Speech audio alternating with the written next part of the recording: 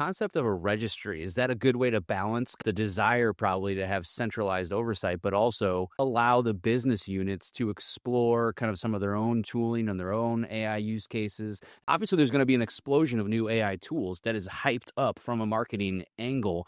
So is that registry a good way to balance letting people explore things while also having somewhat oversight here?